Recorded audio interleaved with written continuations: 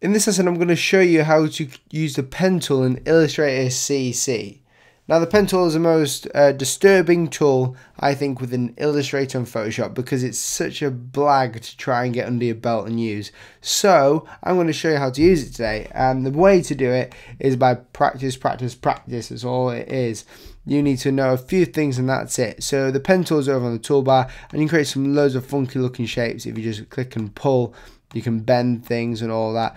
But to anyone trying to use it for the first time, it is an absolute pain. So I've come up with a thing. Basically, I've just put a square in the middle of my artboard and I changed the colour of the square to this sort of really light grey. And then I just went and locked the square and made a new layer. I'm going to call this new layer pen tool. The first thing you need to know about the basics of the pen tool is that you need your smart guides on. So go to View and then go to Smart Guides or press Command or Control U. This will give you some guides along where to go. So say there's a shape here that's locked and we want to go around it, it will guide us exactly to that shape. Okay, so the first thing we need to notice is that this is red, the layer, and then now that we know it's red, we can start clicking. So on the first edge, just click and you'll see a red tiny box. That is what's known as an anchor point. That anchor point is there to help you know that that is a point in which a vector object has been placed. And then if we click again, like so, we won't see anything but a red line. That's because our colour here isn't very good looking, as in you can't really see it. So I'm going to change it to green, swap them around, and then I'm going to bring up the stroke a little bit so you can see. Okay, the next thing we're going to do is do the same again, and we just clicked it, it's created a new line. Click, new line, and then you see this sort of circle next to my cursor. That means we're going to close the shape. Awesome, we've just created a square outline. I'm going to go ahead and make it inverted like so, and we've got a square just like that. The next thing you could do is you could create a circle. And I'm going to do this by going ahead and making an ellipse in the center of it, my document. Now, for some reason, my computer, when it renders this out, it doesn't render it out the best. So we're going to have to make do with what we have, and you'll see a weird oblique circle, so forgive me for that. Okay, so we've got the pen tool again. The first thing you want to do is make sure you have your smart guides on. Make your first point here, and we're going to hold shift and move these out.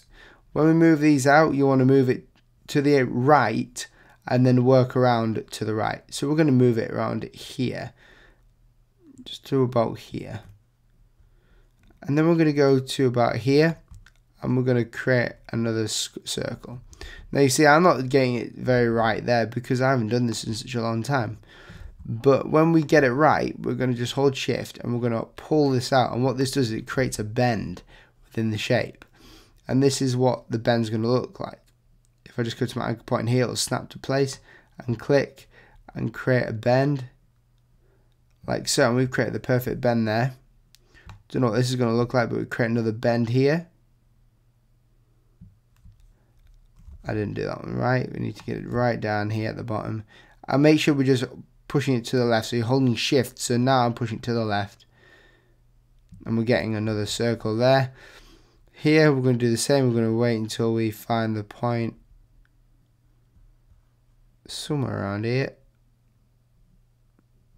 There we go. And then we're going to push up with the shift tool. We're getting the perfect sort of circle going on here. Then we're going to close the shape, and we're going to pull to the right and close the shape.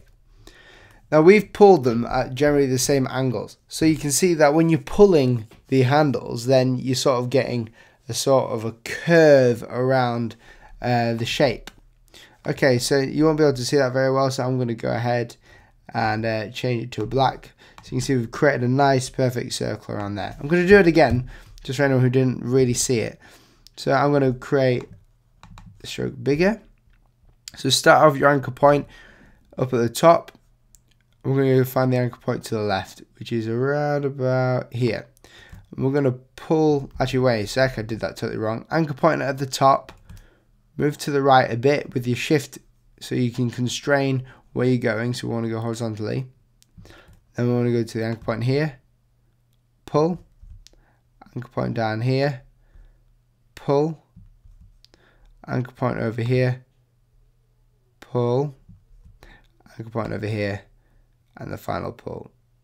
I did that very quick, so it's not a perfect circle anymore. There's a few dents here and there, but you can see we've just created a nice good circle there. Now, to create other things, you'll need to work out the bends yourselves, so that's why it's practice, practice, practice. So I would suggest after this, turn off your smart guides, then go for it, because then that's what's going to make it a lot more difficult and give you so much more practice going around in the circles. Like so. Oh, I've done it wrong already. Let's see if I can do it. So even like I'm finding it a tad hard, but as long as I've got my angles constrained, it should be okay. So not a perfect circle again, but it's all about practice, and if you can practice doing this, then you'll be a wizard at the pen tool. I will be doing another video about this in a more advanced way of using the pen tool and some other functions, because as you can see on the left, there's loads of different functions right there, like the plus and the minus and the convert anchor point tool and whatever, which I might just do a bit now just to show you if I can. I'm going to convert this anchor point and we can move that up. So yeah, basically I'm going to show you how to do that in the next video. I won't get tied into it now. So thank you guys for watching. I hope you've learned something from this. Give me a like rating and also go and support me on Patreon if you like my content. Thank you so much for watching and goodbye.